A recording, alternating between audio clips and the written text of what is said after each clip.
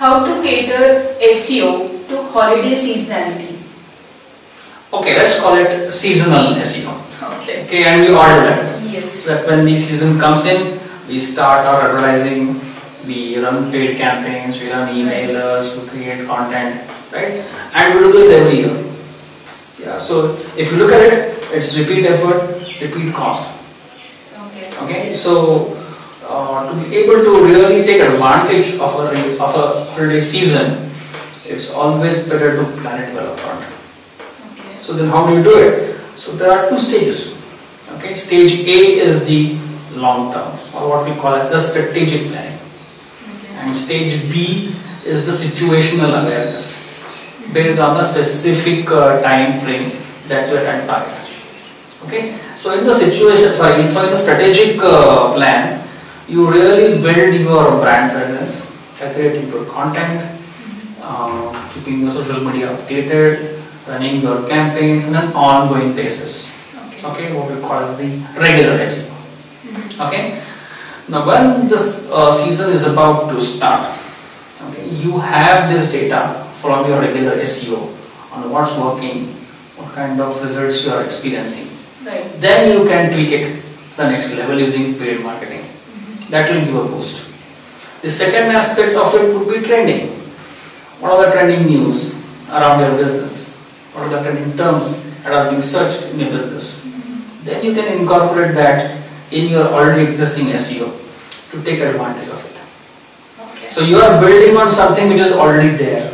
So it will give you that leverage. It will give that push, rather than starting everything from scratch every time. Okay, so I like to give two examples of this. The first one is a strategic plan. Okay, now one of our customers' cases, they have this logistics business in Australia.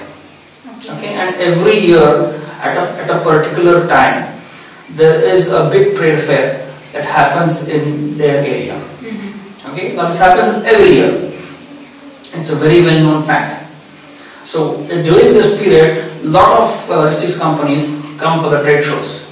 And being a logistics company themselves, a lot of these companies coming in need to move around their goods. Correct. So that's good business opportunity there. Right? Earlier what they used to do was, just 2 or 3 months before the event, they used to start their campaigns reaching out to companies. Okay? Since we knew it is going to be a recurring thing, we started creating content. We started positioning that brand in such a way that it started organically indexing on Google itself. So the kind of inquiries that they were getting, say 3 months after their paid campaign started, they started receiving 6 months before time. That's great. Yeah, exactly. And then during the actual periods, we just use paid marketing to boost it a bit. Okay. Right? And the results were phenomenal. 40% increase in the first year itself. Oh, that's from their previous years. So this exactly is how strategic planning and the situational awareness can help build your SEO. Right. Okay. The second example is of being smart.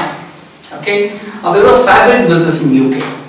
Okay, and last year there was a celebrity wedding of one of the top Hollywood celebrities, and her gown was trending.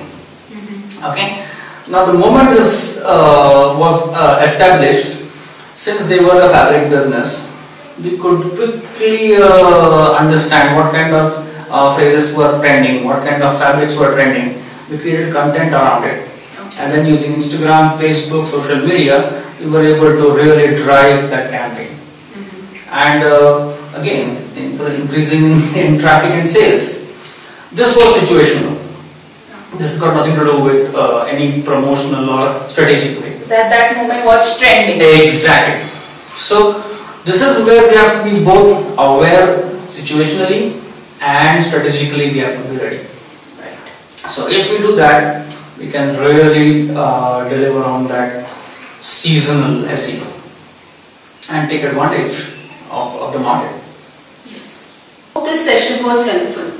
Please share your feedback, or if you have any other queries or challenges taking your business online, please write to us in comments or email ID mentioned on screen. For more videos, hit the subscribe button. Thank you for watching this video.